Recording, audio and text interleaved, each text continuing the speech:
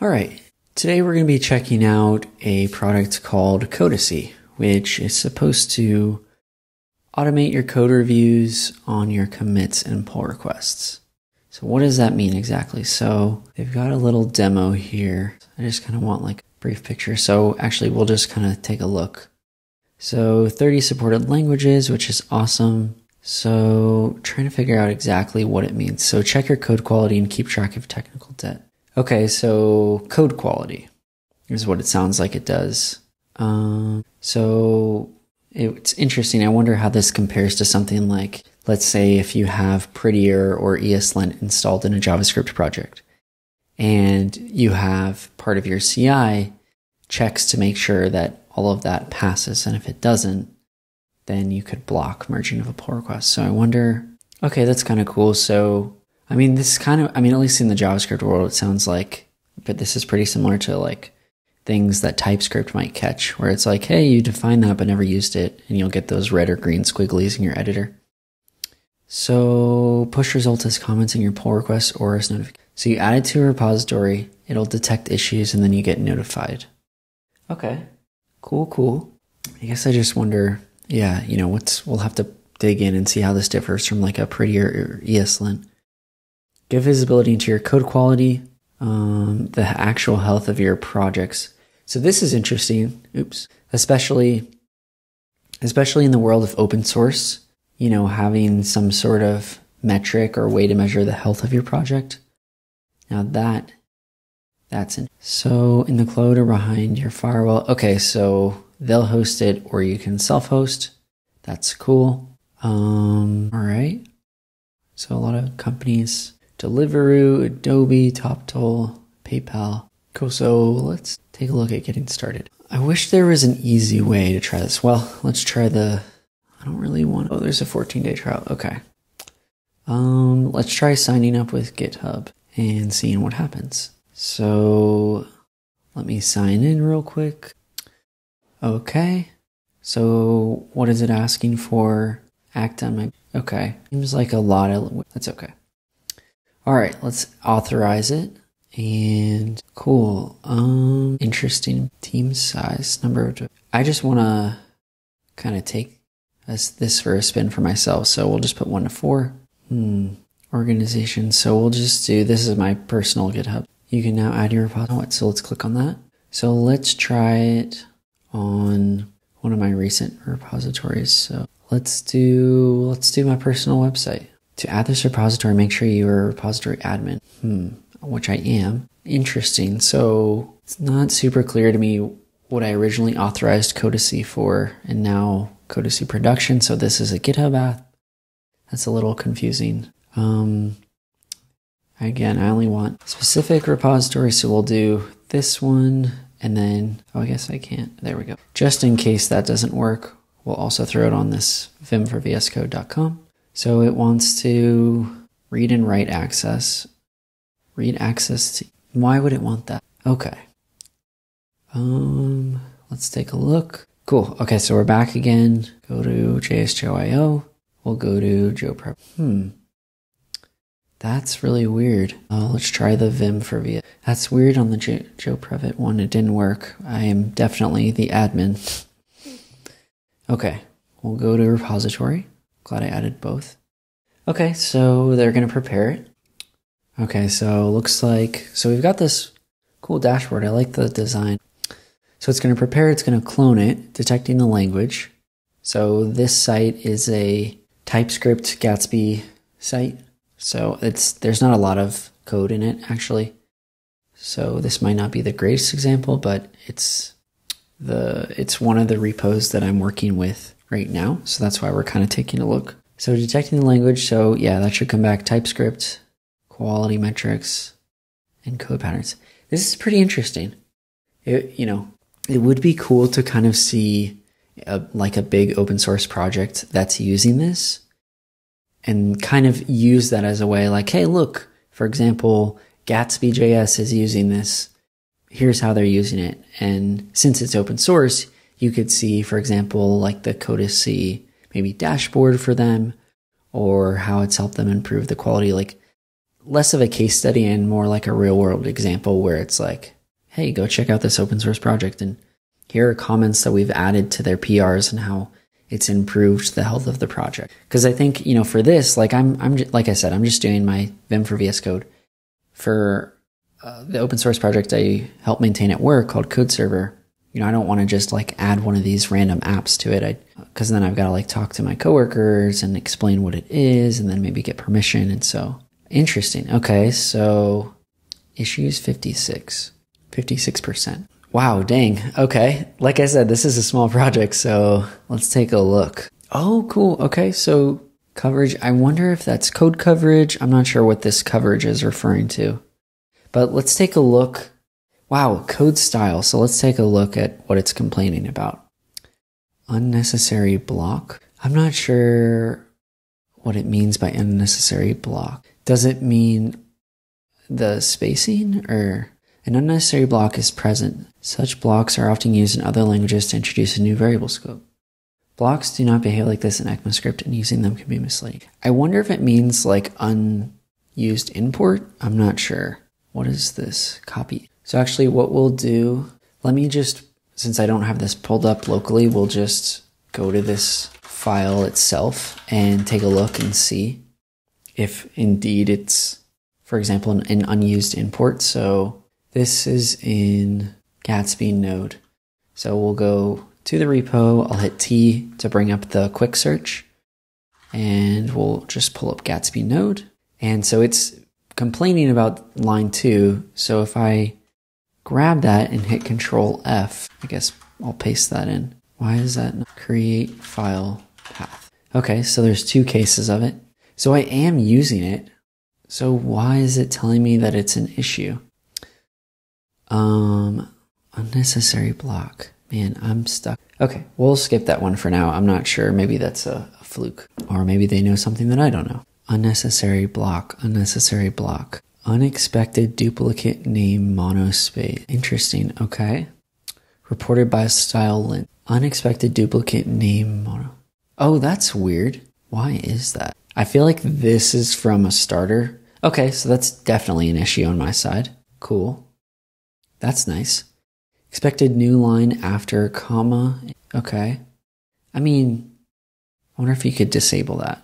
Valueless comma new line. Okay, so it basically wants that. Oh, interesting. Always or never.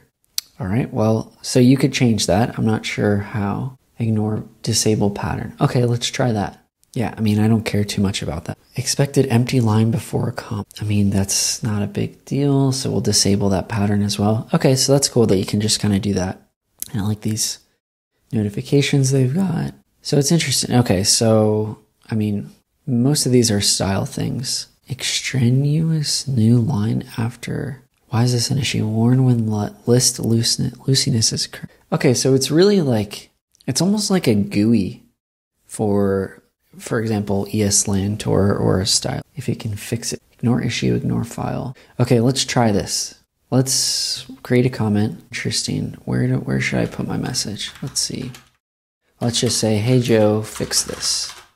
We'll create and let's just see what happens. Repository issues may be disabled. I don't think they're disabled. We'll just create one. Okay. Well, maybe it's an integration issue. Okay, so that's fine. Let's try and...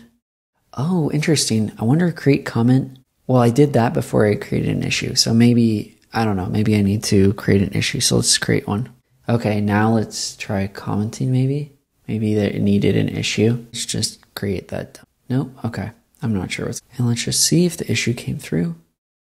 Nice, that's awesome. I love that it's just got all that information, right? It's just like, here's the file, here's the commit, here's the line number. Oh, when it occurred. It would be funny if it, showed the author too, you know, then you can blame your coworkers. Hey, you brought this into the code base. Okay, so do not use headings with similar content. Okay, so, you know, interesting. I wonder if it's got a tool to just go fix all these. That would be next. So I don't know if it makes sense to kind of walk you through all these, but you can see there's a lot of issues. So if we go back to the dashboard, let's just kind of see what we're working with. Cool. So... yeah, we've got the issues. Let's just kind of walk through some of these others. So you can see the commits, files. Oh, that's cool. We've got kind of like a grade. It's like, hey, there's 74 issues in this one. Cool, cool. Issues. Oh, we already looked at that. And then pull requests. Okay, security. Interesting. Let's take a look at that. Command injection is an attack in which the goal is an execution of arbitrary commands on the host operating. Interesting, because you're using ESLint. That's kind of cool.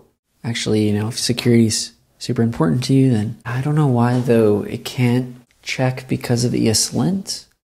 It'd be nice if they had something here that was like, hey, here's how to fix it, because I have no idea. Okay, code patterns, built-in tools. Oh. You just turn these on. That's kind of cool. Oh, look at this. And all these rules too. I mean, this is, again, it's kind of like a GUI for ESLint and some other tools. I mean, I'd have to go and look for them, but here I can just kind of like toggle them on. Let's see if oh, nice, on the next and okay. That's cool. So again, it feels like a GUI for code styles. We'll just pop in settings real quick and take a look. Integrations. Oh, display inline. Status checks display the quality analysis of change files directly on pull requests. That's kind of cool. I mean, I don't have any pull requests open. Go back to the dashboard. Cool. So don't see anything about complexity. Let's take a look at sending code. Copy the project API token. So, okay, so you can set up test coverage. Okay. I wonder how this work, if this would work with something like Jest, for example. So if I just search Jest, interesting. Okay. Maybe they don't. Okay, we'll skip that. Let's check out what's community. Maybe they have a Slack or a Discord. Okay, form, awesome. So best practices, help and support. That's kind of cool. Public product roadmap. Okay.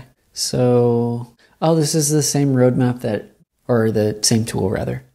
Better pattern management experience, improved flexibility, revamp how we treat code coverage. Cool. And what are they working on? Guide developers. Yep, that sounds great. Markdown lint with one-click commit fixes. That would be nice. Group patterns by category. Nice. All right, so I think that's mostly it. If I just open up the docs real quick, related to nice. FAQ. General. All right, so that's Codacy. Pretty cool tool. I think we can sum it up. It's basically a GUI for analyzing your code base, identifying issues related to style, error. I think it can also do things around complexity, code duplication. It can monitor code coverage. And yeah, it's looks like a great tool if you have a big project and you want to enforce a code style, monitor errors, and it looks like they have other things that they'll look into for you, like performance, compatibility, unused code, so like dead code. So yeah, pretty cool. So there's one last feature that I wanted to show, which is called suggested fixes, and it's actually a new feature that's in early access. So this is available on paid plans, which means that you won't have it if you're an open source project. But basically what it does is it provides suggestions for you to quickly apply the changes to improve the code quality of your code base. So you can say, here's an example. Codacy found an issue, strings must use double quote. And then they've added a suggested change. This makes it a lot faster to improve the code quality of your code bases in your repositories. So if you want to upgrade to a paid plan, so if you go in, it's a little confusing. You think that it would be, somewhere here under accounts, but it's not. You have to be in an organization. And once you go there, head over to settings, plan and billing, and you'll be able to see if you're on a paid plan or upgrade.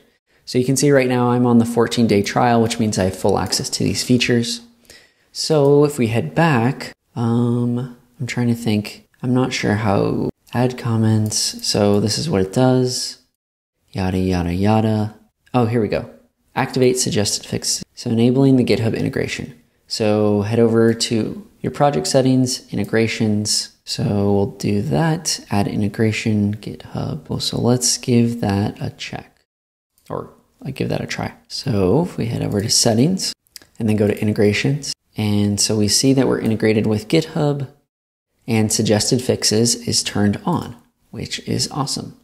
So this means that it will suggest fixes using pull request comments. So if we pull up vim for vscode.com, and what we'll do is we'll just create a branch, git checkout -b test Codacy, and let's just go into the README and make a quick change. And so we'll head to the bottom of this, adding a line to README, and we'll save that, and we'll add it and commit it, push up, and we'll create a pull request. And let's see. So we'll head over to GitHub, create a pull request. Let's see what happens. Let's see if Codacy comes in and lets us know if there's anything. Well, actually, I guess there probably has to be files. I'm guessing there has to be a file, like if I were to commit a file that has issues. So that would make sense. So actually, if we go back,